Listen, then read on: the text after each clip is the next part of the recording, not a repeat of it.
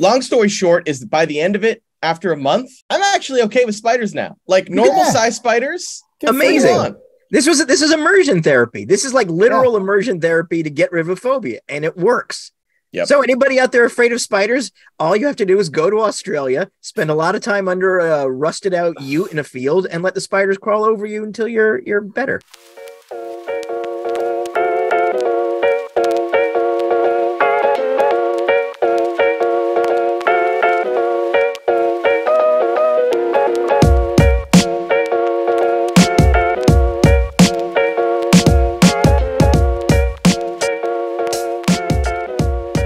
All right, welcome to the Autopian podcast. I'm David Tracy. I'm here just north of Detroit. There's Jason Torchinsky in a dank, dark basement. So dank. And we have Beau Bachman in a beautiful Aston Martin showroom there. Yeah. What's that behind you, Beau? It's the F1 edition Vantage. Beautiful car. Great to be beautiful. Here. Jason, I have a question for you. Yeah, go ahead. What do you call someone whose job it is to write things down for someone? Like not a stenographer. That's specific. Scribe. Yes, Beau. Yes. What would you call someone? What would you call someone who is just below a scribe? Scribble. A subscribe. There it is. Oh, that is bad, David. That's actually a really good point to bring up because everybody should be subscribing to this podcast. You know, Dave, I just got off the phone with the animal shelter here. And they've promised me for everybody who subscribes, a kitten or puppy won't be put down. Oh, wow. That's a wonderful thing. It's a wonderful, and I think they're going to take that nationally to all local animal shelters. So subscribe. Do the right thing. If you have Apple, Google, Spotify, or Stitcher, AOL. If you're using AOL, I'm pretty sure we're big on AOL as well. Netscape Communicator, we're big fans of that too. All of these places, The Source, CompuServe. All of these places are places you can subscribe to our podcast, and you should. Why wouldn't you do that? There's no magazines to subscribe to anymore. You got to subscribe to something, right? Yeah, that's true. Yeah. All right, so today you should also come to our website, David. I think too. We have a great website for those who might not know. It's really fantastic. Autopian. You guys kick ass. You're a peach. It's full of good stuff though, and people really owe it to themselves to join it, I think. Yeah, I agree. Okay, go to theautopian.com. Enough of that. Today's podcast, we've got some exciting guests. These guys are amazing, by the way. Absolutely. Wow. Yeah. If you're into Japanese cars, you have to listen today. If you're into weird collector cars, oh my gosh, you're in for a treat. These guys, I can't wait. Legendary. In the automotive geek community, I would say these are legendary people we're going to be talking to. Absolutely. I sold one of my cars to this person, one of the people we're talking to. Wow. That's how big a deal it is. So get ready for that. Until then, let's talk about some of the best performing stories on the Autopian. Should we have said their names? That would have been a good idea. Let's say their names of the people who are. It is Myron Vernis and Mark Brinker. Brinker. Why didn't we say their names? But Myron Vernis and Mark Brinker. Suspense. That's why. I thought you were being suspenseful, Jason. No, I realized I just realized we didn't. We should though, and we didn't. All right, moving on. I'm glad this is a podcast where you can't really see me because I look like absolute hell. I just got back from Australia a few days ago. Actually, it was like 5 days ago, and the 14-hour time difference has still screwed me up pretty badly. It's brutal, right? I mean, I'm still messed up. That was 10 days ago I got back, so yeah, it's nuts. Well, welcome back, David. You look great. Oh, shucks. Thank you. Good to have you back. No, I'm glad to be back. We're going to talk about a story I published the other day that actually, more people read this story than I expected. The headline was, "What It's Like Fixing Cars Infested with the World's Biggest Spiders." I don't think that's surprising at all. I feel like why wouldn't you click on that? The world's biggest spiders is something that I feel like everybody's going to click on. That doesn't surprise me one bit. This is absolutely a horrifying story, by the way. Just to throw it in there. And you are a very brave man. I'm very proud of you for pulling this off. But this is disgusting. You did not like spiders going into this, right, David? Spiders were my single biggest fear, like probably tied with like extreme heights. Spiders were, even seeing like pictures of them, I'd start to get like sensitive, and every little thing I'd be like, oh, it's a spider, even though I'm like in my house and it's just not a thing. So I was very afraid of spiders going into this, and I knew that Australia would be, yes, it would be Spider Town over there, especially rural Australia. And describe the kinds of spiders we're talking about, because I think a lot of our audience is used to spiders as being things that rarely get bigger than a quarter. What kind of spiders are we talking about here? We're talking hand-sized spiders. We're talking yeah, that's different. We're talking the huntsman spider, which is not a spider that's going to kill you or really harm you too badly. Though I did see a redback spider which could kill you. It's basically no, it was I was working under the car, and right on the inside of the wheel, I saw this little black spider with the red on the back. And I was like, yo, what's this? And they're like, oh, that's a redback. And my friend just grabbed a can of brake cleaner and sprayed it, and we just kept wrenching. But Wow. The bigger spiders, the huntsman, those are hard to ignore. Those things It's are furry. Oh yeah, they're big. They're huge. They're near Jeez. tarantula-like. So for people who are listening in and not watching on YouTube, let's describe what we're looking at here. This is a almost tarantula-looking spider. It's a fuzzy, skinny tarantula, really. is what skinny, it is. yeah, skinnier. Which Where tarantulas are kind of beefy. These are a little skinnier. Yeah. I actually think skinnier is scarier. It is. Because Pokier, if it's fatter, it's easier to keep track of all those appendages here. Like there's just too many legs. And you know what really sucks about huntsman spiders? The worst thing about them is they're so fast. They are ridiculous. In fact, I think I can play this video of it just sprinting across the ground. It's legitimately scary. Yeah, anyway. Oh God, look at it. Oh, it's horrible. Anyway. Oh, Wow. here it is. That's a fast spider. Yeah, a tarantula is almost cute sometimes. Yes. They're fuzzy and they have like those fat legs and they can almost be cute. These guys, I don't think get And they're accused slow. very much. And they're There slow. it goes. Oh yeah, he's pretty quick. Oh, I bet they can do I bet they know how to do like identity theft and things like that too. Can Like they we perform know. tricks like a dog? Maybe. I bet they're cunning. Anyway, there was a huge one there that was, this last one right here, the one that I refer to as the megalodon. You're gonna have to go to the site to see it. It's it was anyway. It doesn't matter. We gotta stop with the spider most thing. of the time when you're wrenching on your car, these are not things you have to worry about unless you're from Australia. So this is cool. Long story short is by the end of it, after a month, I'm actually okay with spiders now. Like normal size spiders. Good for Amazing. you. This is immersion therapy. This is like literal immersion therapy to get rid of phobia, and it works.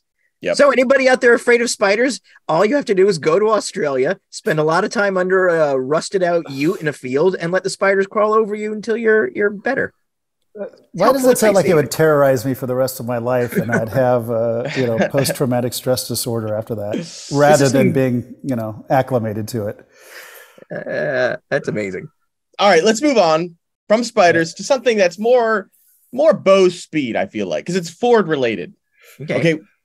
There's a story that we wrote that did pretty well. The headline is, "Let's remember the hilariously half-assed engineering solution Ford devised to compete with Chrysler's dual sliding doors on its minivan." So in the mid-90s, Chrysler was like, yo, our minivan, it's got a sliding door? Well, look, we're putting one on the other side. And for some reason, I don't know, didn't look like Ford was prepared to compete with that. And their solution was one long driver's door. That was on the answer. Windstar, right? This is on the Ford Windstar, correct? Yeah. That's exactly right. Yes. So And there actually- was a sliding door on the passenger side, right? Yep. Correct. On the non-curb side, Right. is how we were told to sell them. Oh, non-curb side. Yes. That's how you called them. Or no, the curb side. Curb which is side, right. So Curb there's- side. So the you were non-curb side didn't implying, have a door. so the implication was, as someone selling these, like, why would you want a sliding door on the street side? That's a death trap right there. Is that Yes. that's why would you want that? So And then David, Chrysler said, yeah, go ahead. Chrysler said, yeah, we don't care. People are going to want it anyway. they So do. we're doing it. And it's not that straightforward. Like, it's not like you can just cut a hole in a van and put a sliding door in. Like, there's structurally, that is a huge deal. Think about it. Huge, like two enormous holes on the side of a car.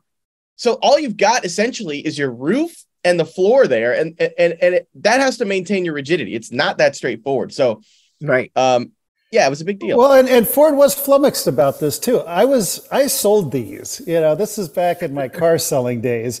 And the funny thing is, I did not remember this King door like whatsoever. And then when I really thought about it, I'm like, I kind of vaguely remember that there was something out of there. But, we had this Aerostar, which wasn't totally a terrible van. It had its moments. But when Chrysler came out with the dual sliding doors, it was like, oh, geez, how do we compete against that? And, like I said, we had to try to, reference that, okay, well, it's not that usable. You're on the other side of the curb. It's better structural rigidity. That was a lot of the sales, pitch as well, whether it was, I don't know how accurate that was at the time, but we thought, same as you, like taking out that center portion of the car, like how do you have good rigidity? Well, they figured it out, obviously, and Ford had yet to figure it out. But I remember when we got that second sliding door, what a huge deal it was. And that King door, not even, like I said, I don't even remember it. So we should mention it's called King door, which sounds pretty, aggrandized. But David, scroll back down to the dimensions because it's actually not that different than it looks the same. Door. Let's see. So according to these, the actual amount it opened was 41 inches as opposed to 40 inches. But the angle it opened was a little more. It looks like the full open angle is, let's see, what is it? Like 65 degrees. I mean, it's honestly a little more. These diagrams are not great. No, they're not selling this very well at all because it looks like it just opens. 90s American car company. Like, let's spend $100 million on a half-assed, idea that doesn't work rather than, actually spending whatever it took to make it competitive, which they ultimately did anyway, right? So they just threw away $100 million for this silly door. $100 million for a inch. Longer drive. For a longer drive. It's hilarious. And okay, $100 million per inch. Seat folding is good, though. Like, I will say, I kind of want one of these. Like now, it's incredible because the story. If you think about like what makes cars cool, that the stories behind them is half of it, right? And this has a ridiculous story. You know what else had a different sized doors was the AMC Pacer had a wider passenger door than the driver door. And they're not that many. It's not super common to have cars with asymmetrical doors like this. So you could have a hell of a collection of your Aerostar and your Pacer in your asymmetric door collection. And you could open a museum. This is the Windstar. I'm sorry, Windstar, yes. Not Aerostar, Windstar. At least it was front wheel drive though, right? The Aerostar wasn't, if I recall. It was rear wheel. Which is what helped it, actually. That wasn't a bad van. And it's funny, everyone's forgotten about the Aerostar, but they should forget about the Windstar. Anyway. Yep. Except for your door. I kind of love that. Speaking of engineering things, Torch, you wrote a story this week about the Rivian R1T's tonneau cover. Oh, yeah. Which is, it's worth mentioning because it's so intricate, like, it's a lot of gadget. Yeah, it's a lot of engineering basically to close and open the cover on a pickup bed. Like traditionally, tonneau covers are often fabrics that kind of roll up and pull back. They're like heavy vinyl. What Rivian's done is it's a series of hard aluminum slats. And what's crazy about the way it works is the amount. Okay, so if you have a hard tonneau cover, where you store it when it's not in place is tricky. And the Rivians, they have that big tunnel for storage behind the cab. Yeah. That's a big deal. So they don't want to take away any of that space to, like the easy way would be like the Tesla Cybertruck showed a similar tonneau cover, but it just rolled up like a giant, like one of those security gate doors. Yeah. So it made like a big roll, which isn't very space efficient. So they could have done that, but that would have eaten into the space that they have for the storage area.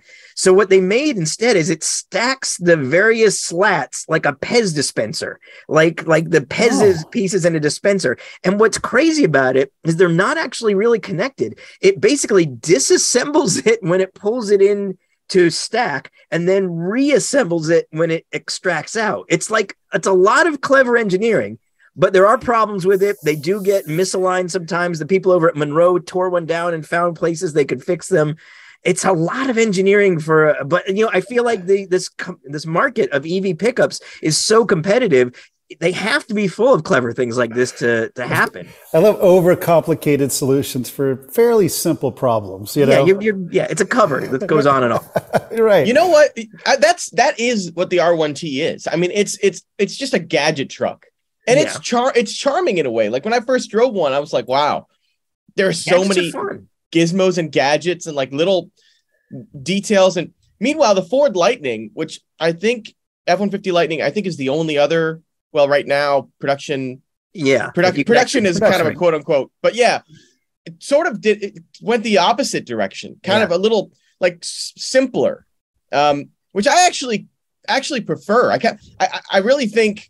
Well, it's an electric F-150 versus it is. That's what it is. I mean, I think Ford was smart. They put all that effort into just making a really usable front trunk area, which kind of covers anything you'd need to cover up with a tonneau cover, really.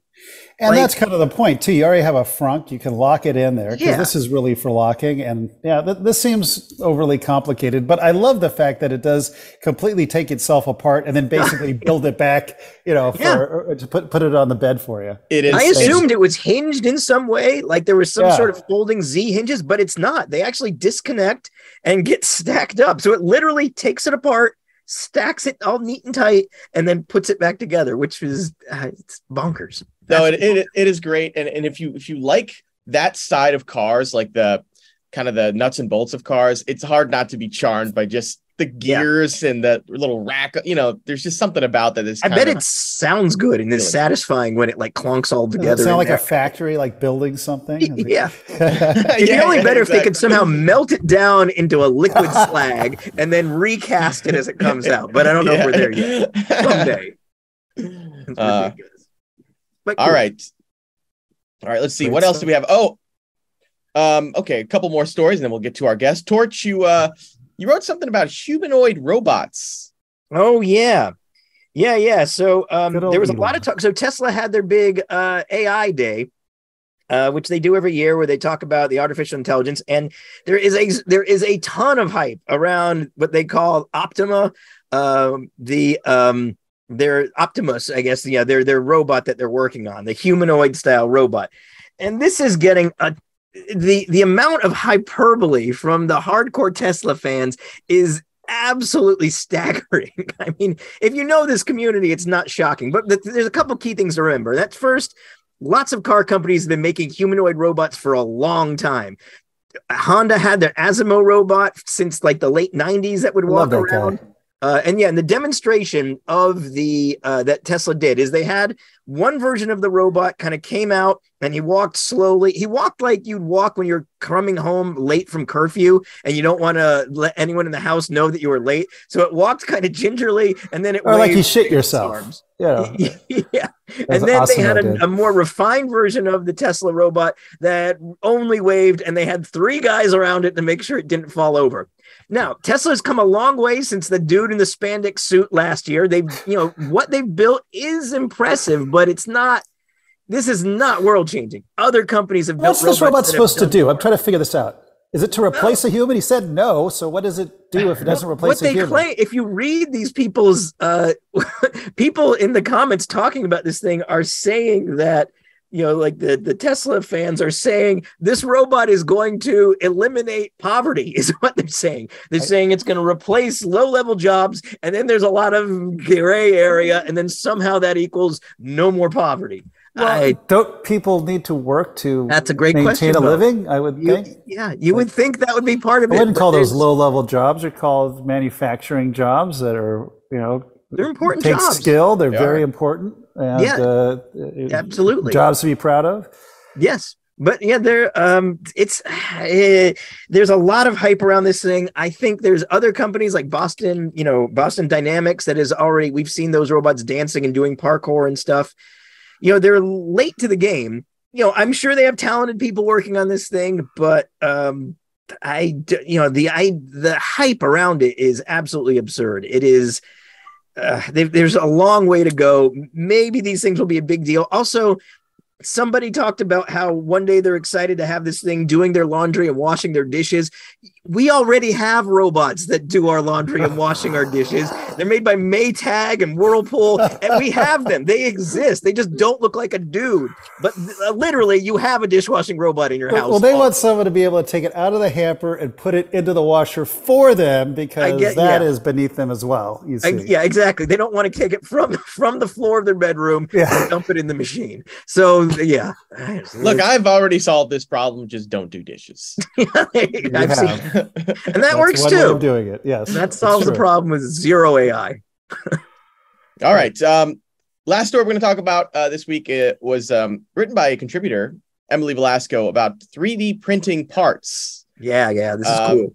And that was great. You should.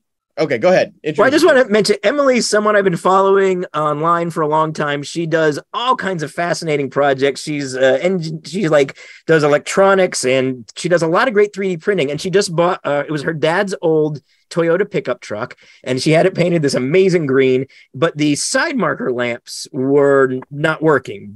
And what had gone wrong is the plastic housing behind the lens had just turned to crap. It just crumbled into garbage when she touched it.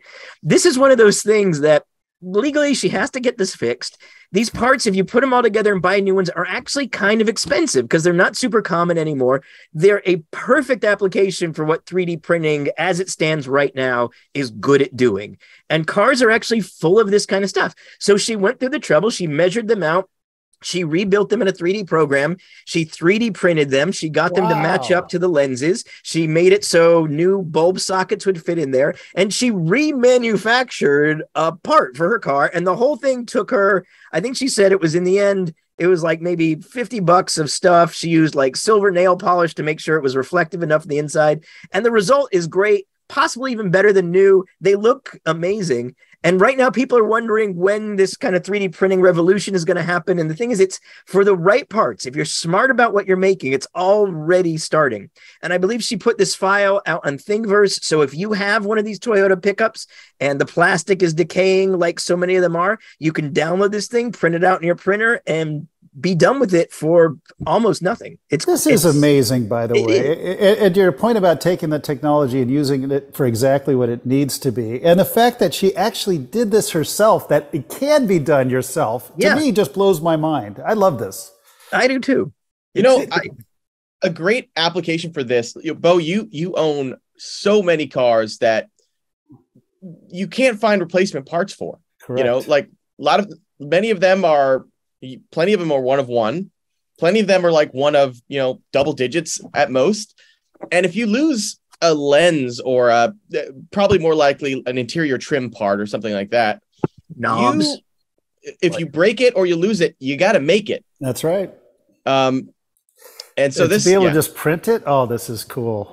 The fact that there's a community element that someone out there can design something once and then make it available for other people who may have these cars or trying to restore them. That's incredible. Like, that's really amazing. That's really everybody working together, no matter where they are. Wait, did Emily, excuse me, did she take this to our car show? She did. Yeah. She had it at the Autopian meetup. That's right. It's so cool. It's a pretty green truck. She also made her own curtains in the camper bed out of some old like sheets that had planets on them. It's a very cool little truck, and she's great. So we're gonna have more from her. Yeah, more 3D printed stuff, more interesting stuff like that. Because 3D printers have been around a little while, but I feel like we're just now getting to the point where it kind of makes sense for stuff like this. Yeah, that does. Oh, super cool. Yeah, we should talk with Mark Brinker and Myron Vernis about 3D printed parts, and because collectors with rare, obscure vehicles where you need parts. Let's bring them on and let's see what they think about that. I love it. You gotta hear how weird their cars are now. Oh, you have no idea. They're so good. All right. Hi. Good afternoon. Hey, Myron. Hi, guys. Hi, Myron. Hi, Mark. Hey, guys. How you guys doing? Doing great. How are you? Good to see you, Myron. Welcome to the Autopian David. podcast. Thank you. I'm sorry we had to get canceled last time. We had the big hurricane, so we were supposed to do this last week, but all my power went out. So I'm just glad I'm glad everybody's here now. But I'm excited. Jason, that wasn't very considerate of you, Jason. You know, no, put yourself in the middle of a hurricane. I was being pretty selfish. It's true. Okay, so Torch, if you don't mind, we'll have you introduce Myron, and then Myron, if you could, introduce Mark.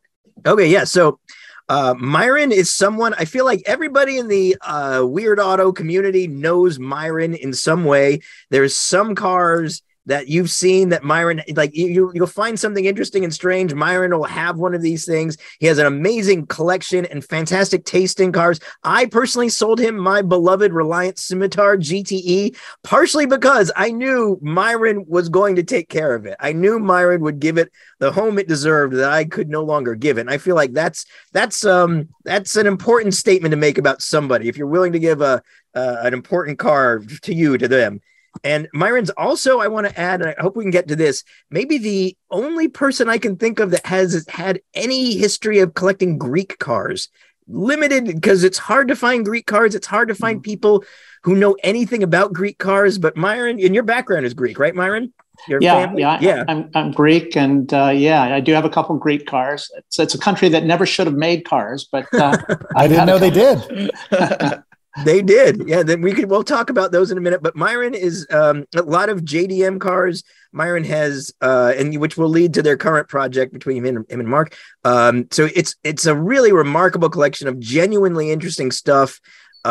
He's based out of Akron, Ohio, and it's a whole big warehouse, and you just walk in there, and everything is so good. So I'm just delighted to have Myron here. Very friendly guy. Also, everybody in the community loves him. Myron, why don't you introduce Mark now? Well, before you do that, I'll say Myron is a legend in the car journalism sphere. A visit to Myron is kind of like that's just almost like initiation into car journalism. I haven't done it yet, but many people have, and thanks for joining us. You're a legend, but we'd love to meet Mark. All right, David, you'll be worthy someday. I'll let you know when that time comes. So, you put me in a real tough situation to introduce Mark because in addition to being one of my best friends, he is a remarkable guy all around. Just not a remarkable car guy. He's a world-renowned orthopedic surgeon. Wow.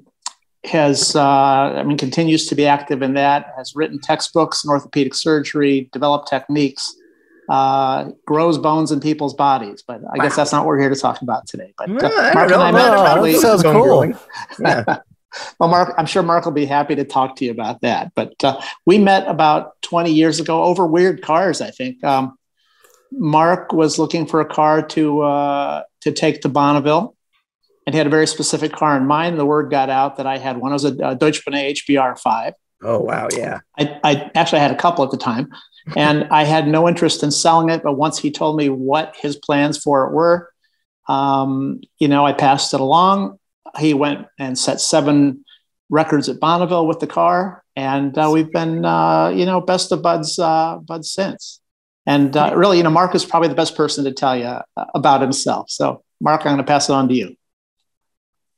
Well, I don't know that I'm very good about telling anything about myself. I guess for the purpose of this podcast is, I'm passionate about cars. I'm passionate about the history of cars. I enjoy writing in all kinds of arenas. So car history is a natural for that. I like learning about cars. And so my collection has sort of weaved through the car hobby through different interests. I agree with you that Myron is a legend in the car hobby, and I just worship at his feet. Well, we should also mention that you guys have an amazing 4-volume book set out. This book is tremendous. I can't even describe it. It looks like a encyclopedia practically. Yeah, I have a brochure here. We'll get an actual picture there. It's amazing though. I looked at it in person. It is stunning. It's one of these beautiful coffee table books that you just want to like hold and look at, and colossal pictures. It's called A Quiet Greatness, and it's the definitive guide to Japanese collector cars. And actually, maybe we could start this because what I'm curious about is, why do you guys think it's taken so long for Japanese collector cars to be respected enough to like this book. I feel like should have been something that existed a long time ago. What are your thoughts on that? What's going on there?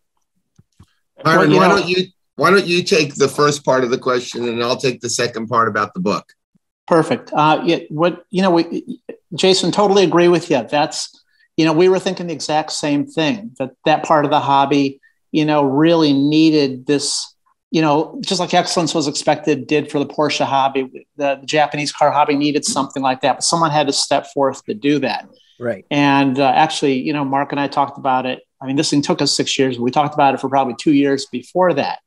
And it was, I think it just took someone to do it. Funny thing, at Pebble Beach, when we rolled it out, someone said, "Aren't you afraid that people are going to start copying you now?" I said, "No, I'm not afraid. That's what we're hoping for. That's why we did this, because there are really great cars out there. And we're hoping that to kickstart the legitimacy at the top level of Japanese collector cars." So, we were just ones dumb enough to do it, basically. And we approached some of the great book publishers out there with our ideas and first look at the book.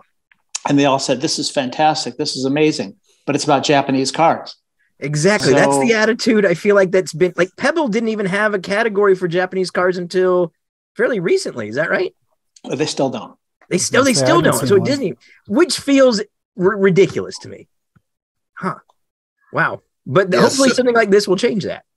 So just to add to that, I think, to do a book like this really required incredible passion and stupidity sort of combined, rolled into one team.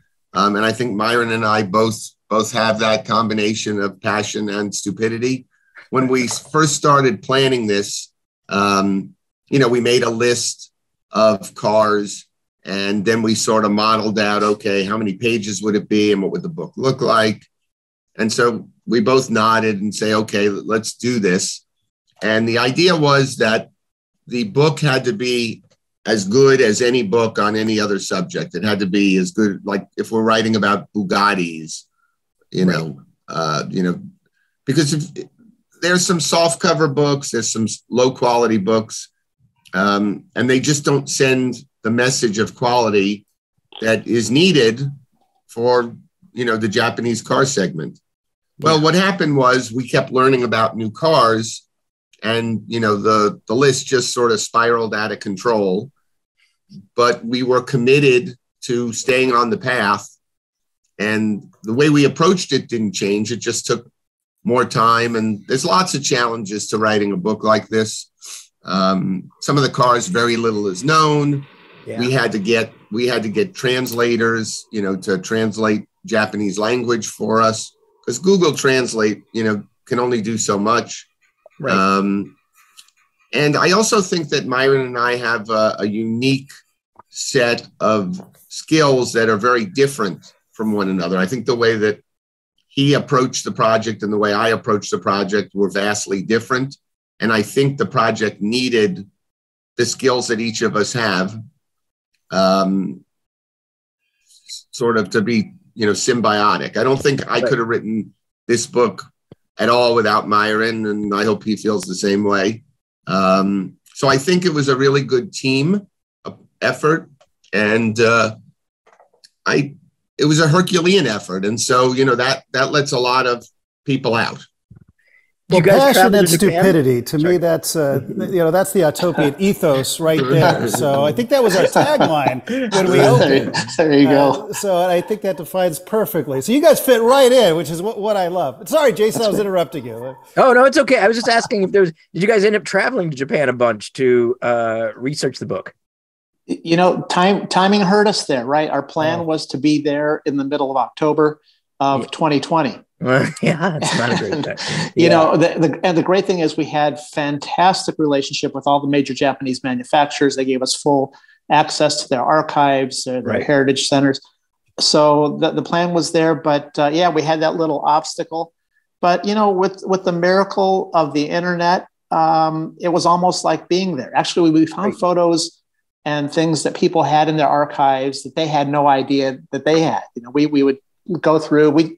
Mark and I would spend weeks going through like Nissan's, every image in the Nissan archives. again, with the access that we had to everything, it worked out. So, I think we need to add one more person to our team. We have to mention Richard Barron, who was our art director. Mark and I aren't artistic people. Richard was the Road and Track director of art for 30 years. I mean, during its prime, and he put the book together for us. He's done the Look to Cult books and it's beautiful. Earliest book thing. So yeah, it looks gorgeous. Incredible. So, what was the most surprising or interesting thing that you found when you were doing your research that you didn't know before you started? Mark?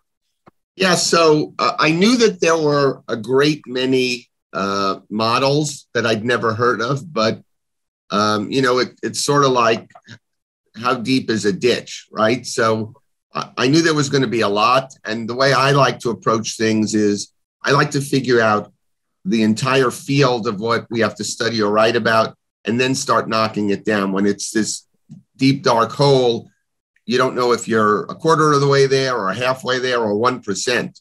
So the most surprising thing to me was just the sheer volume of cars that we had to study and learn about. And some just to decide, okay, we're not going to cover that, and here's why.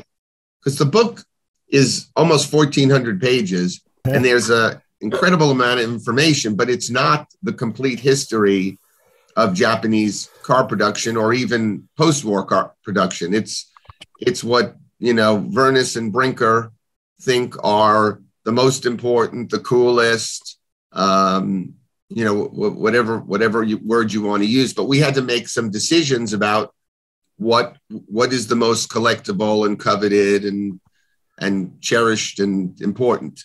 Sorry.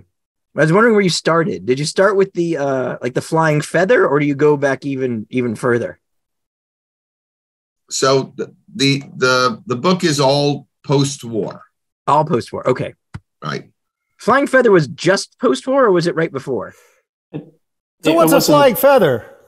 Oh, well, this isn't amazing. I'll let these guys tell it, because it's one of my favorites of these early Japanese cars, and it's so minimal and lean. Myron or Mark, why don't you tell us about this car? It's a Japanese cycle car, basically. It's got bicycle wheels and tires. It was one of the first attempt to do a car for the masses in Japan. So it's a pretty cool car. In fact, I saw it. I think it's in the vault at the Peterson at the moment. I thought I saw it there a few weeks ago. How many are left of these things? Oh, I don't know. Cool. It's not in the book. It's not in the book. Okay. Spoiler alert! It's not in the book. Well, it's one of my favorites. It reminds me almost of like a metal Velorex. It's like little rear engine. It's a very cool little thing. But if that didn't make the cut, I can only imagine like how cool everything that. Yeah, let's hear what's in the book. I want to hear about some cool cars in the book. What's in the book? All right, so tell us just give me a sense of like what's the earliest one that you got in there? Like it's the Datsun D20, their first sports car, the pickup trucks that they converted into sports cars, and then had to convert them back to pickup trucks because they couldn't sell them as sports cars. It's amazing. Do you have a favorite? For each of you, like Myron, what would be your favorite out of all these? So here's the crazy thing, and Beau asked, what was the most surprising thing? The most surprising thing I think that happened to both of us is, because originally this was going to be a 300-page, 1-volume book, all said and done. We're going to get it done in a year. As Mark said, we kept discovering cars, and as we discovered cars, and we started buying them. Right. So, I love you guys. So the book cost us a fortune to put together and print, but it cost us like multiples of that because of the cars that we discovered. I'd say mine is the Autech Zagato, because literally I didn't know it existed until we started on the book, and I just love that car. It's a wacky car. This is a fantastically weird car. For those who are just listening, can you describe this car? Because it's somewhat challenging to describe, in my opinion. It's incredible. It's challenging to look at by sometimes. It is. Yeah. But because the front fenders are kind of disconnected from the hood. But you should explain what they are, what those crazy humps actually are. Yeah, actually, the mirrors are kind of tucked in there. Yeah, the side mirrors are tucked in there, and they're not very functional either. But they made they made a statement. So, in the late '80s, Japan was in their bubble economy, And Nissan came up with this. They wanted this idea to start a new luxury, kind of like an AMG to Mercedes, and they called it Autech. And they had the guy who was head of all of the GTRs go over and be the new president of Autech. And they wanted to do like a special car to introduce this brand. So they went to Zagato and had them design a car to put on a Nissan Leopard chassis with an Autech tuned engine. And actually, and then the bubble economy crashed, and the Zagato wasn't doing well at the time either. Actually, Nissan had to go in. It's in the book. But Nissan had to go in and buy 50% of Zagato to finish the cars. So the plan was to build 200 of them and sell them for $160,000 a piece. In 1989, they ended up building, I think, about 88. Wow. So yeah, it's pretty crazy. A handmade aluminum body by Zagato. With Nissan Leopard chassis, 320 horsepower, rear-wheel drive, just a great cruising car. Myron let me drive his when I went to visit him, and it was a huge treat. The thing feels, the look is amazing. It doesn't look like anything else. It has an inverted horseshoe-shaped grille, which I can't think of another car that might have that. And the inside also is it feels exactly of its era. I don't even know how to describe it, but it doesn't feel like anything else. The proportions are strange. It's strange. There was one at Pebble Beach that was up on the hill that I got a chance to look at. I think it's the first time I've really looked at one in person. And this car is absolutely incredible, but the lines you can't describe, I don't know, in words because they're all over the place. Just that, the way the hood comes up and those two bubbles, like the double bubble Zagato, instead of being on the hood, it's now like the sides of or on top of the roof. Now it's on the sides of the hood. It's just completely, it's bizarre. But I love it. And I love that there are only 88 of them. Yeah, it's cool. And that was my car, Beau, that you saw at Pebble Beach. And of course, somehow I ended up with two of them, but that's a whole different story. So, Mark, how about you? So, like Myron said, this was not only an expensive project, putting the book together, but I think Myron probably today has more Japanese cars than I do, but I think he had a head start on me, and I'd wager $1 that I actually bought more cars during the process of writing. Maybe not, but it's the car hobby, so we're competitive. No, wait a minute. It was a competition there for a while. The one that gets me is a Z432. Mark and I were both hot after Z432, and we both had different brokers looking out for one. And a beautiful one came up for auction in Japan, and his broker called him. He was in Houston and awake. My broker called me. I was in Greece and sleeping. So Mark got the car. Wow. That'll teach you to sleep. So, they built 170,000 240Zs for the world. Yeah. Most of them were sold in the United States. They built 420 cars with a twin cam racing engine. And this was, from the factory. Different chassis designation, twin cam, 2-liter motor, just a great driving car. They're all right-hand drive. All badge fair ladies, I guess. They're all badge fair ladies, and they're called 432s.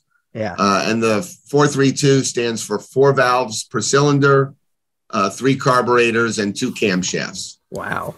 Cool. One of the themes in my collection, not just for Japanese cars, but I collect Italian cars, I collect American cars, and I like cars with twin cam engines.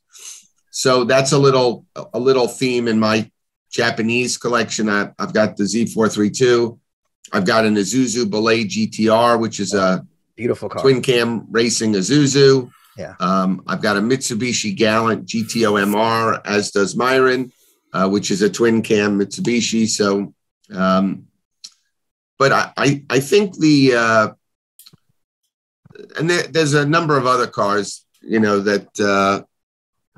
that sort of came to me through the book process. I have a Nissan Cherry X1R. If you can put that up, it's sort of a wild looking thing with a huge rear sail panel. Can you all find one of those?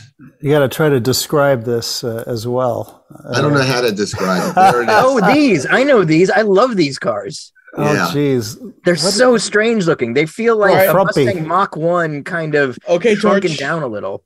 Go for it, Torch. Try to describe this. All right, so I'd love to. Okay, so picture a car a little from the B pillar forward, from the end of the door forward. It feels kind of like a lot of small Nissans, but then the whole back half of it is like it was inflated. It's like a fastback, very shockingly little window. And the C pillar could be the largest C pillar on any car proportionally ever. It's sort of like a Mustang Mach 1 fastback. It's bulky and strange and wonderful. It would be like a shooting brake if you filled in the windows in the back. Yeah, it's almost van-like, but it's a fastback. Right, and then it's got the and wheels. The front could be a little Honda too. It's completely bizarre. From the front to the rear, don't make any sense. I love it. And then it's got undersized wheels and tires, which make it look sort of cartoonish. But and the taillights are also big, round jet engine taillights, which make it even better. Yeah, it's this is cool. It's extremely cool. I've never seen this before. So I fell prey to one of those. What is that poking in that picture? Yeah, is that an Autech, Myron? The blue car? No. Oh, out of the corner. What is that going past? Oh, I can't see enough of it. Other cars I fell in love with during the process of writing the book was a Nissan Pulsar GTIR. That was homologation special there, right? Right. So I searched pretty much from the beginning of when we started writing for about 4 years for a Nismo edition. And I can't remember how it came to me. They made like maybe 20 of those, and that's the holy grail. Not because it necessarily drives a lot different, but it's just, impossible to find, and it's Nismo. So I found one in Canada, and I can't even tell you where in Canada, other than I can tell you when you cross the U.S. border, you drive for about 9.5 hours. And I didn't even know you could drive that far north in Canada. But a guy who helps me with cars, who's like a real, can do anything kind of guy, total stud, nothing ever bothers him. He calls me in the middle of the night. He's like lost in Canada in this little town with no lights and is terrified. Like he's going to wind up in a freezer like somebody harvesting his kidneys or something. Oh, it's Canada. Come on. He may have found the Northwest Passage though, which would be great for, getting tea. Anyway, he dragged it back. They're fabulous cars. Everywhere you look, there's Nismo stuff, Nismo steering wheel, Nismo shifter, Nismo seats, Nismo floor bracing. And the car is an absolute rocket ship to drive. Wow, it's got 227 horsepower, but it's all-wheel drive. And it when you hit the gas, it's like the Millennium Falcon. You just feel like, like you're shoved back in the seat, and you feel like you're in the World Rally Championship. Amazing. These cars, Nissan intended these cars to be like World Rally Championship champions. They put the intercooler on top of the engine, and so they overheated. Their only podium finish was in the Swedish rally because it was cold, 0 degrees. Yeah. But unless you're going to be driving 1,000 miles across an African desert, they're unbelievably great driving cars, and they're huge bargains. I mean, you can pick a car up for a nice car for 20-25 grand still. But not a Nismo. Not a Nismo. But we should give our friends on BAT a little bit of help right now. There's a beautiful Nismo for sale on BAT right now, and bring it trailer. Yeah, someone on this podcast may or may not be the current high bidder. See, what I love about this car is it's not an ostentatious car. This is to many people, it just looks like a regular hatchback with a big hood scoop on it. But it's below the skin is what matters, and that's I like that in some cars. No, these are very cool. Let me put one up here. I spot these every now and then when I visit my brother in Hong Kong. Yep. And I don't know if this is a real one, a GTIR, but in any case, I don't know if you have followed any of my articles from back in the day about Hong Kong's abandoned cars, but the abandoned cars in Hong Kong are absolutely incredible. like there are extremely rare Japanese sports cars just everywhere in Hong Kong, just sitting there. And I've written a whole bunch about it. I remember seeing what were those? The Mitsubishi Montero Evolutions. I see those all the time. Pajero Evolutions. Oh, Pajero. Yeah. The Pajero Evolutions. And then I'd see these GTIRs, and you just see everything. And it would just be for the number of reasons in Japan, in Hong Kong, people just abandon these extremely rare cars and they just sit there for forever. David, we got, again, with 2,200 images, we got photographs, we harvested, we commissioned, but we had a lot of help from Japanese car JDM enthusiasts in Hong Kong. Oh, wow. And the culture there is super strong. And these guys, I mean, you talk about insane, but passionate. They were sending us pictures of drive-bys and things of cars that we wanted. Like during that whole political unrest that was going on a couple of years ago, they were literally risking their lives to get shots of cars for us. And beautiful shots. So the end of the story is that about 6 months after I captured the Pulsar Nismo from, again, I don't know where in Canada. Actually, the reason that the guy sold me the car, he loved the car. He was going into Bitcoin mining, and he needed the money to buy, whatever it is you buy to mine Bitcoins. And this was a drill or something. Yeah, I think it's a drill, a hydraulic drill. Yeah. So about 6 months later, I got another call from Norway and bought a second of the 20. Of course, wow. You have to have two, right? One's not enough. And I think I sent you a picture. We got 10% of the entire. I think I sent you guys a picture of it. You guys have the pictures I sent? Yes. Let me see if I can find it here. I have it. Okay, so I think I sent you. This is an Evan Klein photo, if it's the one I'm thinking of. Oh, that's a fantastic. Oh, that's cool. Yeah. Wow.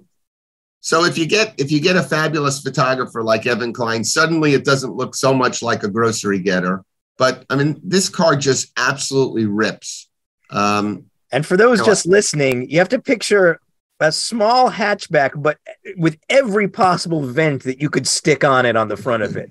It is like every window air conditioner's worth of vents that you can find all on there. This thing clearly means it's a great skull, it's like teeth in front. Yeah, it is kind of, toothy, and it's like it wants air badly, whatever this is. So something big is going on. It's a remarkable little car. I love these things. It's like if you took a Panda Bear and gave it a machine gun. It goes it goes from being, it means business. Exactly. Yeah. It does. And I've had lots of people that are famous people in the hobby, not quite as famous as Myron, but famous people in the hobby come to Houston, drive the car, and they look at it and like, really, you want me to drive that? And they come back and they're like, oh my God, really, it's a shocking car. Yeah, I love it. So all right, well, we should talk, speaking of shocking cars, let's expand a little and talk about some of the other weird stuff in your various collections. Myron, I don't want to end this before we lose you talking about your Greek cars because they're incredible. And there's still more Japanese ones I know to talk to. David just showed a. Well, you showed a Cosmo there. Speaking of performance cars, you have a Cosmo, correct? We both have Cosmo. Actually, my daily driver the last few days has been a Cosmo. I just drive on 15 minutes ago. So. Let's describe the Cosmo for people who may not be aware of this car, why it's so historically important, because it is incredible. Well, not only is it Mazda's first rotary production car, it was the world's first twin rotor production car. And, they were made for 5 years. They were handmade cars. They made one a day for 5 years. Wow. It's, of all the cars I have, the Cosmo and probably the Citroen CX wagon are probably the two most unique driving experiences. They're just, it's just a super, super special car. A good friend of Mark and mine, who's an automotive historian, drove mine while I still had it in Greece. and he called it like a Lotus Elan with a turbine engine. Is kind of like the closest he could come to. It's just a super special car, and just a pure joy to drive. Mine's a driver. Mine's not nearly as good looking as Mark's in that picture, but the joy is in driving it. Yeah, absolutely. So, by the way, I have a Cosmo too, and I absolutely love it. I think you've got the extended one also, which gives a little bit of room, because these things are tiny. I mean, it's a sports car, but it looks like a micro sports car to some degree. And just squeezing in this thing, and then of course, you know, it's a right-hand drive, so you're driving a stick with the left, which is always a little bit disconcerting. But you know, when I take off on this thing, because it is a joy to drive, but it feels like I'm starting off in third gear. You know what I mean? Because it takes a while to wind up. Am I missing something here? But once you get going, it drives beautifully, but it seems to take a while to get there. Well, I think that's kind of true of pretty much any rotary engine car. Yeah. You know, there's not a lot of low end torque. You know, you have to get up there. They're momentum cars, especially the early cars, the small displacement cars like the Wankel Spider. I even have a car, like the NSU Wankel Spider, which is the first production rotary car, and it's got an engine half the size of the Cosmo. Wow. It's beautiful, but it's a dog. It's an absolute dog. So the Cosmo's engine is what is it? 1.3, 1.1? No, 1 liter. 1 liter. Exactly. 1 liter, yeah. An entire liter. Yeah. Between two rotors also. That's right. No, it's not even 1 liter in a whole rotor. It's between two of those rotors is 1 liter. It's amazing. Yeah, that's a fantastic car.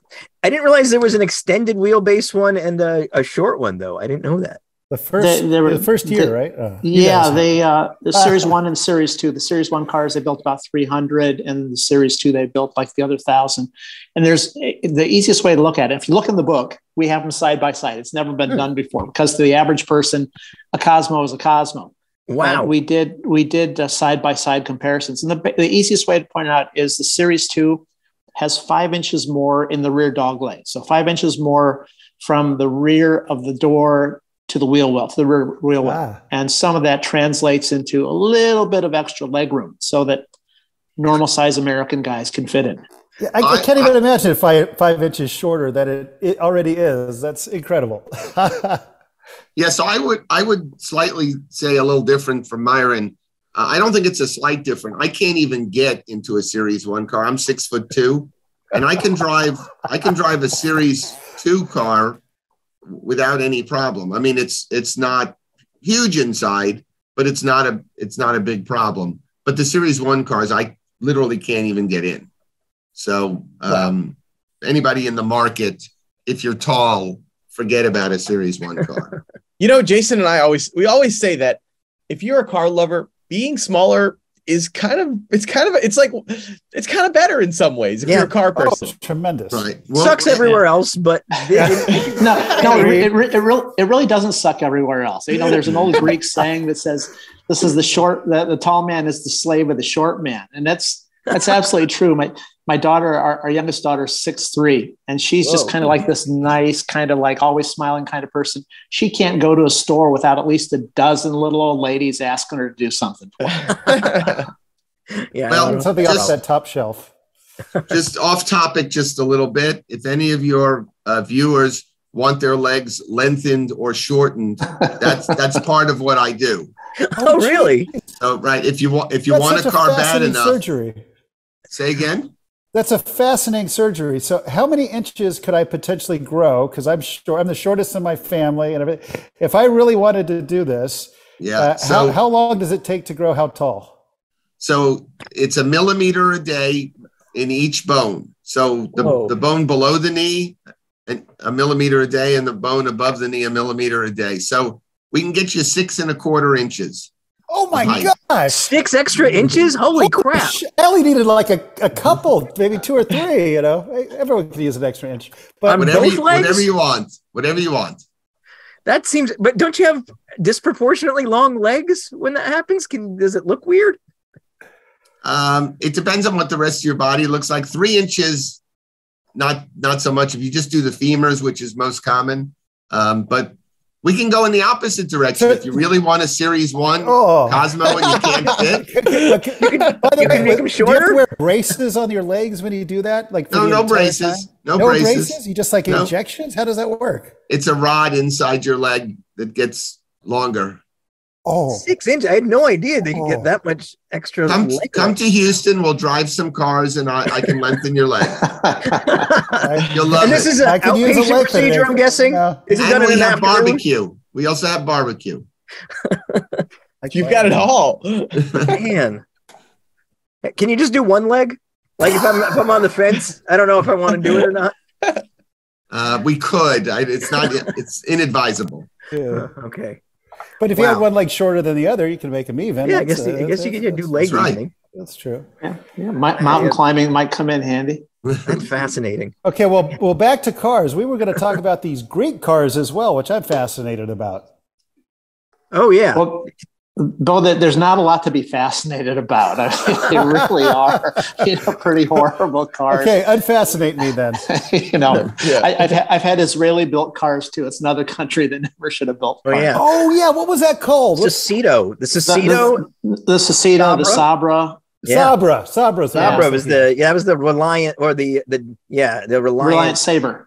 It's Reliant Sabre, exactly. Reliant Sabre with a Ford engine and a ZF gearbox, which most of those things got harvested with their Z. I've had a half dozen Sabres, half dozen the Sabras, and most of them were missing their transmission or had like a Nissan automatic stuck in there or something. Also, only car I can think of that used a cactus as its badge mascot. Yeah, absolutely exciting. Because that was his Sabra is it's a prickly cactus fruit that like a nickname for Israelis. Yeah, but still doesn't beat the turtle of the Gordon Keeble. So. No, the turtle in a puddle of urine of the Gordon Keeble, which is what really makes that badge incredible. Oh yeah, there's a Sabra. Yeah, they were. They looked. They had that kind of funny face, almost like the Daimler Dart. Had a similar kind of Daimler. Yeah. Well, at least the Daimler Dart had a Hemi V8, small Hemi V8. So Greece has a really kind of a long history of vehicle production, mostly three-wheeled agricultural stuff, bus conversions. There were a lot of people there were a fair amount of companies that in the 50s and 60s, they were building cars under license, like the Fulda-mobile. Yeah. Actually, they tried the Fulda-mobile a couple different times. There's a massive. Why did everyone want to build that terrible Fulda-mobile anyway? Yeah, I can't believe how many countries are doing that. Exactly right. They were all around, and I don't understand it either. But they had a really good marketing guy, obviously. So the Greeks even tried to turn it around once and do it backwards and put a little pickup bed on it. So Fulda, David. Yeah, Fulda. Fulda. Yeah, or two it's a German car. There you should know it, by the way. It's the town of Fulda. I all I heard was Fulda-mobile. Yeah. Our man, our friend Joni Eisen, who just wrote something for us, has one of these and is a big fan of these things. Very cool. Yeah. Cool. So I have one. I have one that's even a worse concept, right? I have a Reliant Robin that was made under license in Greece called the Mavea Robin. So you have that scintillating combination of British engineering and Greek manufacturing. Wow. What can go wrong? It's the perfect combo, right. Really. Wait, is there a way to look that one up? We got to David, are you Googling here? It's basically Reliant Robin with its left-hand drive because they bought all the parts. The bodies were made in Greece. It looks just like a Robin. Yeah, there is Mebea, M-E-B-E-A. Jeez. Yeah, but it looks like then you have Namco. You see that orange car on the left side. Yeah. Oh yeah. Actually, that's a picture I took while I was walking down the street on an Athens street once. So my car's just like it. Wow. It's perfect. That's fantastically awful. Yeah, and they are really, really horrible cars. But it's the memories of the car, right? I don't drive it very much, but my daughter. Before her last year of law school, she did an internship with a Greek law firm. So I went to visit her and we took it on. We bought the car in Athens. We put it on a ferry. We drove it across the island where our house is. And in the 60 kilometers that we drove it from the ferry to our house, it overheated 8 times. and it was Greek election day. So it was national holiday. So everything's closed. But the great thing about the Greeks is they never lock anything. So we would just stop at a closed restaurant, go in the kitchen, get a pitcher of water, pour it in a little radiator, go another 10 kilometers.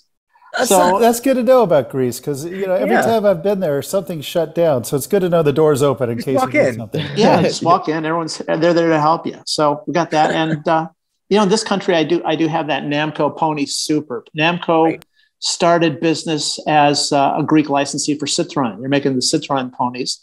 Right. And then they decided to branch out, design their own. And you can tell by looking at this thing, there's not a curve in it anywhere. It's a pretty simple thing.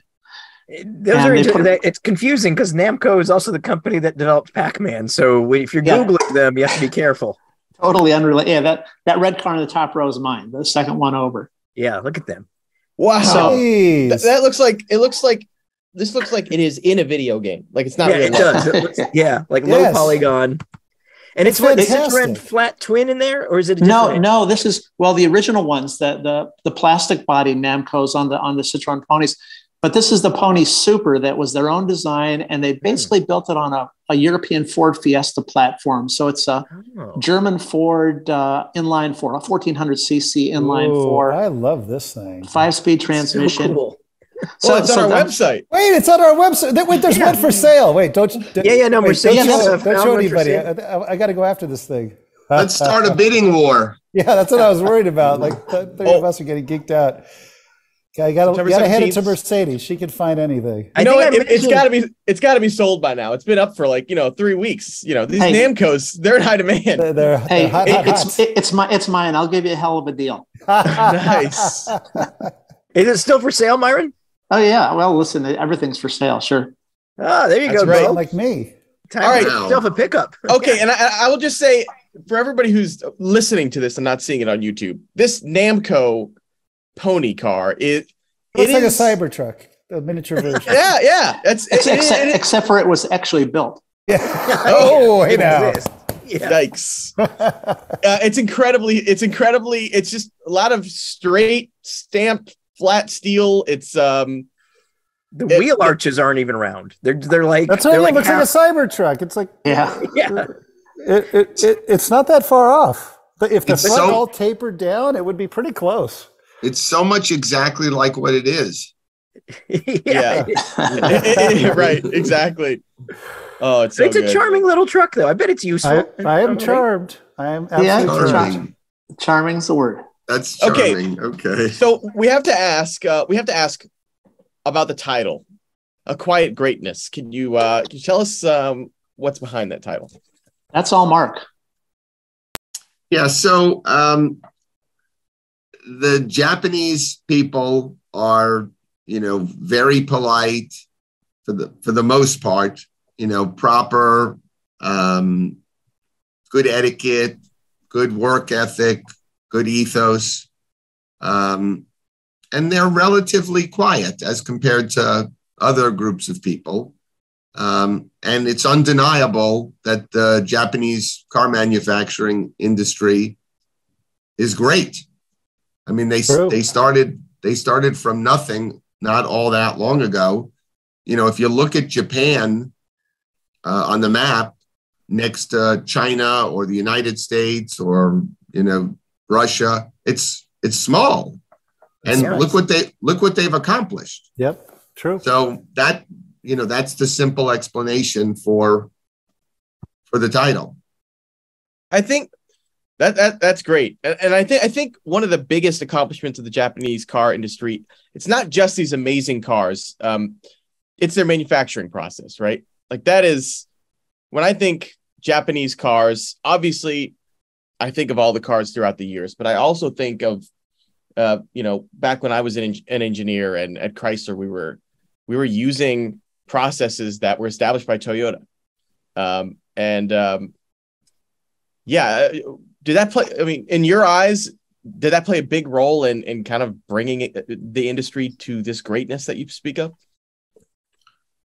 Well, sure. I mean, whenever you excel at anything, whether it's fast or slow, it's an overused statement, but the cream always rises to the top, right? So there's a reason that the Japanese succeeded to such a high level. It wasn't fancy advertisements, although they advertised. It wasn't political. It was simply because their products were so great. And that starts with, the design and the engineering, and then all the way down the production line, doing it right. And that translates into what happens to the end user when they take the car home, right? So I have a wide array of cars in my collection. On the one end, I have like exotic Italian cars from the 50s, like, Bandini or Oscar or Moretti, super cool cars. Wow. And then some of the Japanese cars that we've talked about from, roughly the same era. And so when I love the Italian cars, but there's something different about what happens when you sit down and turn the key of the Japanese cars. And the difference is it starts every single time, right? Yeah. It starts every single time. And so that translates into, an end user experience. There's a reason people, in the United States who have no connection to Japanese culture flocked to buying Japanese cars. There was value, there was engineering, that they were pleasing enough to the eye, and they started every single time you turned the key. Right. So they just had it down. Yeah, and I'd add the discipline that they had in the way that they came and really kind of conquered the U.S. market, and which is really kind of like the basis of our book, because we kept getting Coronas, Corollas, Maximas, things like that. But that doesn't mean that Japan wasn't building like super cool cars. Right. But, again, they kept their discipline of sending the stuff over here because they knew that's what we needed at the time. Right. But, I always kind of joke that the Japanese were kind of like the French with their wine. They kept the best stuff for themselves. And that's really kind of the basis of our book. Good point. Well Do you think that's why maybe Japanese cars haven't quite gotten the collecting respect that they should have had a long time ago, just because of sending us the utilitarian stuff and people just weren't exposed, or was there more to it? Yeah, no, I think that's a really big part of it. So unless you're like a total geek and digging deep into road and track in the 60s or sports car graphic or car and driver, where you saw like a little thing about a Cosmo or a 2000 GT or something, you really wouldn't know about those cars. Right. I mean, after, World War II, we weren't immediately connected with Japan, right? So we were over here and people were racing in SCCA or whatever they were racing with. Who knew about an Isuzu Belay GTR that in the early 70s, was racing around Japanese circuits? Who knew they were racing? Yeah. Right? Who knew that they were homologated, Mitsubishi, twin cam cars? I certainly didn't know. And yeah, maybe every once in a while there was a little hint in the magazine, but largely I don't think road and track and sports car graphic widely covered, special cars from Japan. So I think, now the world is more connected. We have video games that, different platforms that, young people could race, and you could actually buy one of these weird unknown cars. And so there became more familiarity. I think the internet and cell phones has had a lot to do with it. When I first started exploring this, nobody knew what a twin cam 240Z was. And now a lot of people in the car hobby do. Sure. So I think Myron and our timing was really good to write the book, because we didn't start at the very beginning of the wave, and certainly others did. The people you're talking about. Oh, sorry. Go ahead. We're at a good part of the wave right now. There's good momentum for people being interested in all these cars. And I think you're right, because I feel like things like video games and animation, like Initial D and things like that, the kids who grew up playing these games and learning about, GTRs and things like that, and And all of those cars are now old enough where they actually may start to be collectors. But I don't know you would have had that if you didn't have those bits of Japanese pop culture that came to America at that time. It's pretty amazing, actually, because they didn't have the advantage of, like, Germany had Beetles and Porsches and Mercedes coming over right after the war, the 50s, and really starting to build up. And the Japanese cars never, they started to come in little bits, but I guess people just never really considered them that way. That's fascinating. Yeah. And it's a generational thing too. Folks my age, their parents fought the Germans and the Japanese, right? They weren't buying German or Japanese cars. Right, they were still buying American cars. So it's taken some time for that to go through. I should ask, how many vehicles did you guys purchase between the two of you during the writing of this book? That's wow. We had this discussion when we were in LA, and the problem was my wife was around, so we had to be very careful about the discussion. Yeah, I was going to stop and ask Myron if his wife was going to watch this. Well, let me tell you. We had this discussion, and Mark can agree or disagree, but as I recall, the conversation was Mark bought 10, I bought 8. I think that's kind of how we left it. All right. Is that the public facing? Yes, the answer to your question. We'll leave it at that. Something like that. But besides being fun, the book, whenever you write a book like this, unless you're already an expert, which I don't think Myron and I were experts, and I won't speak for Myron. I won't say that I'm an expert now. I would say I'm an expert in going through the process of writing a book like this, but I don't know that I'm an expert on anything with cars. But you learn a lot, and you get certain instincts of what's going on in this sector of the hobby. So as an example, it was an expensive experiment, but I bought a Subaru 22B about a year into writing this. And that turned out to be a good purchase, because today I probably wouldn't buy one because of how expensive they've become. But there's a fabulous car that's sort of becoming out of the reach of most collectors. That's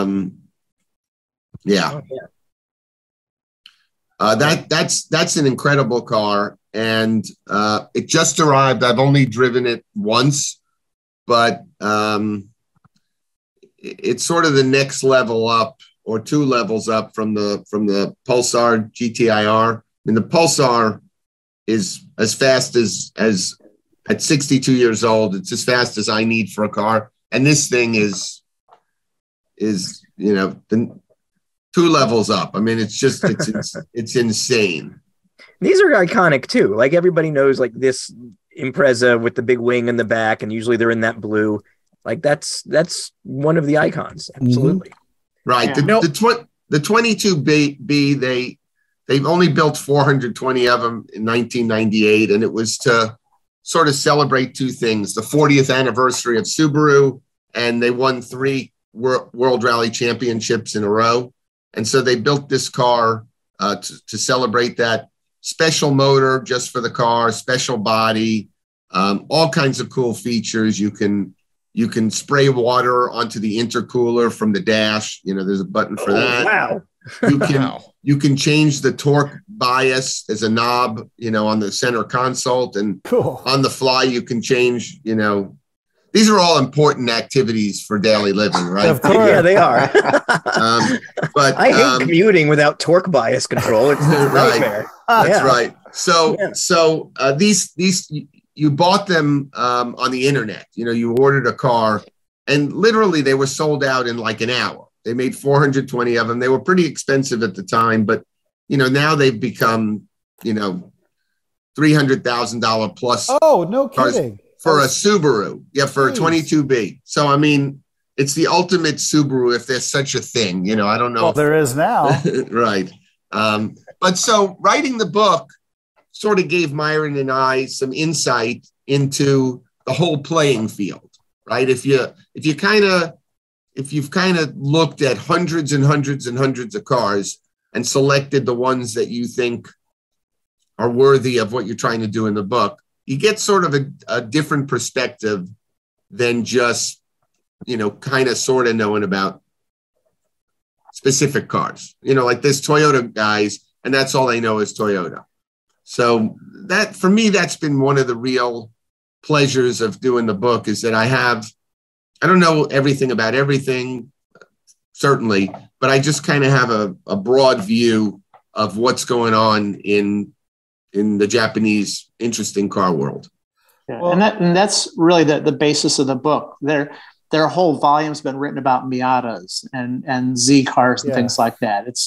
We're not the be all end all of any specific make, but there's more there than 99.9% of the people would ever need, and it's done beautifully. I mean, it's really beautiful, and we celebrate $3,000 and $4,000, $5,000 Miatas just as much as we do the 22B because of their importance and significance and the potential for joy that those cars have to offer. That's so Autopian of you guys, I gotta say. It is.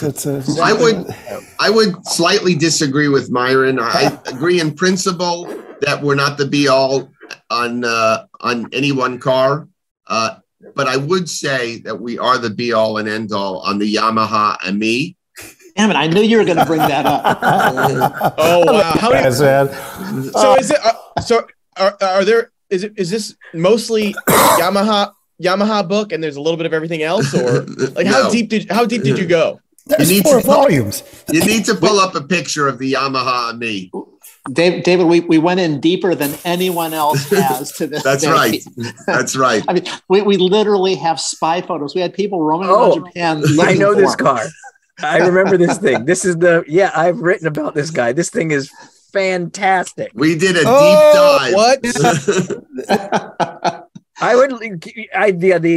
the Ferrari F40 looking thing that's like shrunken down.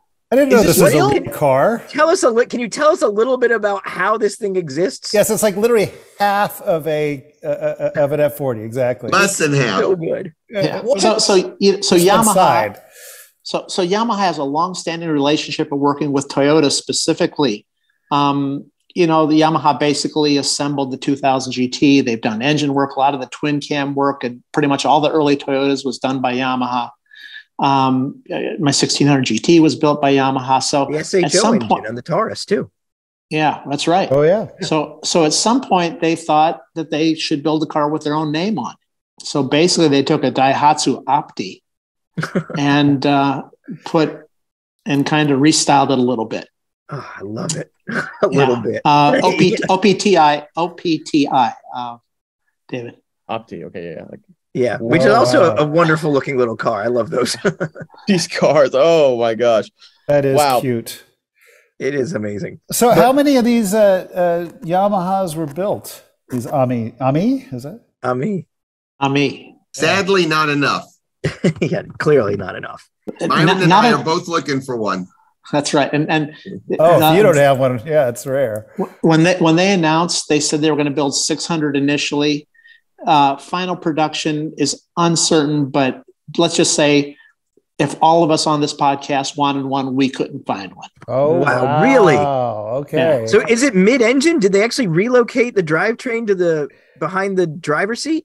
No, it's just like a K. So the chassis is the same, little K class 660cc, right? Or some.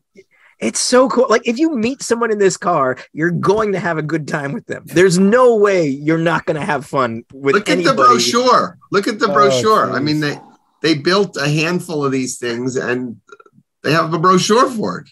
Yeah, we literally have a picture in the book of a guy spotted one making a left turn in Tokyo. So it's like one of these, under a light. Wow. Oh yeah, they're amazing though. Okay, like the size of that Japanese wing is friends. hilarious. So we did it. We did a deep dive on this car. Oh, fantastic. I take issue with what Myron said. I want this book. That's all I know. After hearing all this and seeing these pictures, I got to get me my hands on the quiet greatness, right? Oh, fantastic. Quiet greatness. Where can people purchase this? So the website is www.quietgreatness.com. Fantastic. You can also type in A Quiet Greatness, which is the official title. Both of those will take you. Man. We're not we're doing it independently. We're not doing Amazon, anything like that. A few stores will be carrying it. Yeah, that's great. All right, so they should just go right to your website is the best way to get this book then. It's really the only way. Okay. Is there a limited number of these? Like, because I'm sure this podcast will make you almost sell out. So how many are there out there? We're selling fewer than 1,000 total. Oh, wow. This has been a labor of love, and it's an ever evolving market. So this is that's the number we decided on. Okay, well, put me down for one. I'm in. Sold. Done. Myron, let's close the deal right now. Wait, let me get out my credit card information. Yeah. Hold it up to the screen, Beau. That should be fine. You guys can take this down real quick. Be great. Thank you. Or just read it out loud for the podcast. Oh, okay, listeners. Yeah. And don't forget the number in the back. Yes. Okay. Perfect.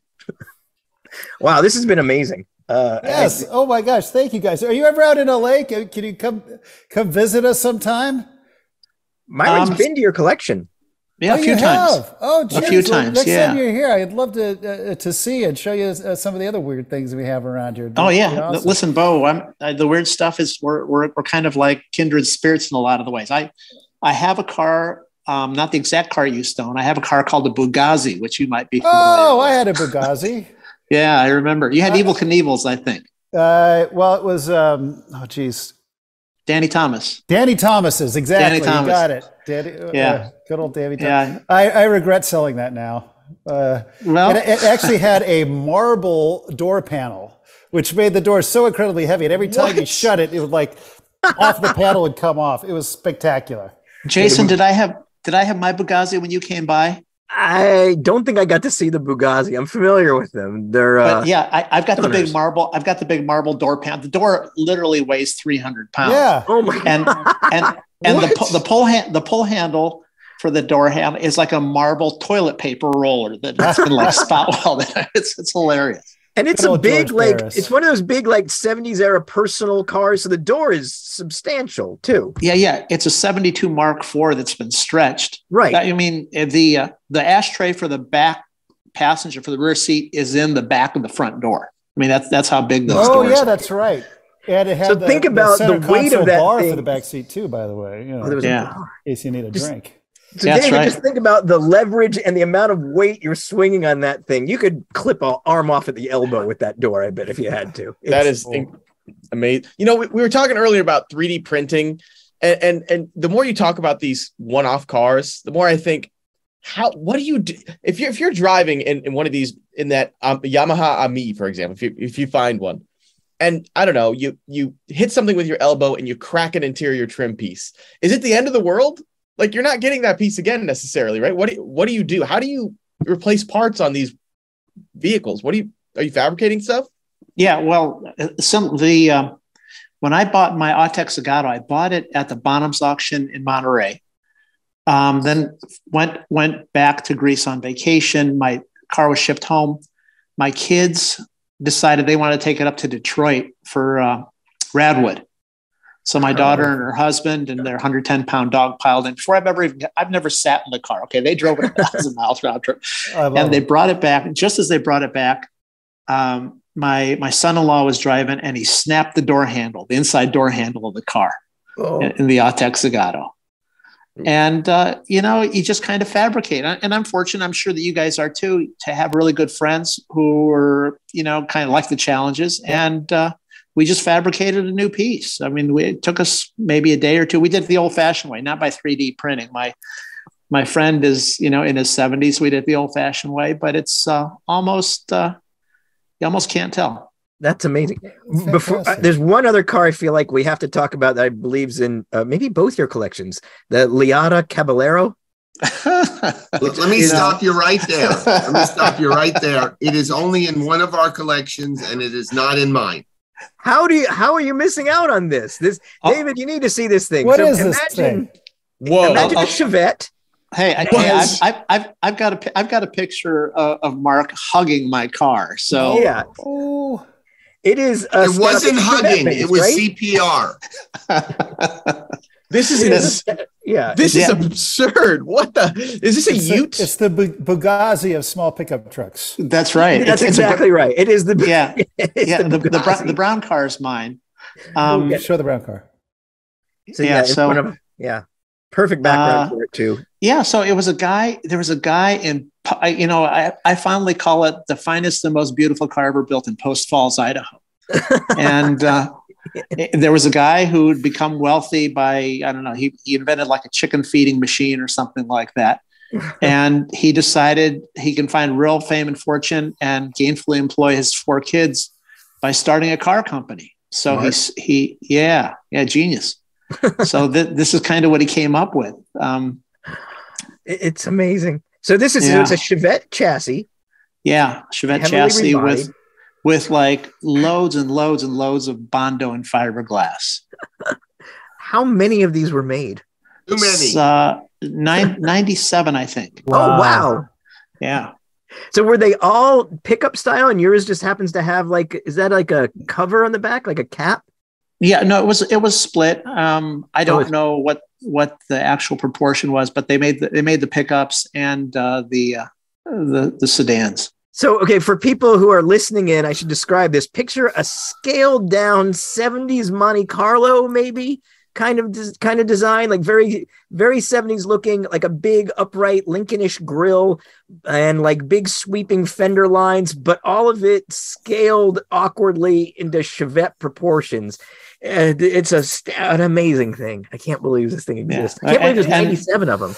Well, and Mark's going to be disappointed, but I did sell mine to another friend who has 7 of them. What is your definition of a friend? a person who would give me money for this. Yes. Wow. Oh my God. And it has the scintillating performance of a Chevette still, I imagine, correct? Oh, no, it's a Chevette with 400 pounds added to it. I've read surveys of the time of people's Chevettes, and that's the most common thing that comes up. They say, wish it had about an extra 400 pounds on it. Yeah, right. Just amazing. Awful. Wow. That's a low note. Yeah, that's a good low note to conclude. This was obviously a very a visual podcast in some ways. We were talking about the design of a lot of cars. So if check us out on YouTube if you want to see screenshots and pictures of these cars. The Autopian YouTube channel. Or just buy the book. Buy the book. Buy the book. I mean, that's the better answer. That's the better answer. Buy the book. And then if you buy the book, you could probably write Myron and he'll send you Polaroids of the Liata Caballero so you can make sure that you don't miss out on that part too. I think it'd be fine. And remember, everybody, like and subscribe because it's important to us. So on YouTube, do it. If you're Apple Podcasts or CompuServe or whatever else you're listening to your podcasts on, do whatever liking and subscribing buttons they have there. Any of the other housekeeping stuff like that we need to mention, David? Do it all. Right. Yeah, just say you like it somehow. Well, just most importantly, thank you, Mark and Myron. This was great. Gentlemen, it has been an honor and a pleasure to speak with you, and I can't wait to get your book and learn more about Japanese cars. This is fantastic. It really is. Our pleasure. Thanks for having us on. Thanks so much for coming. It's been great. Woohoo!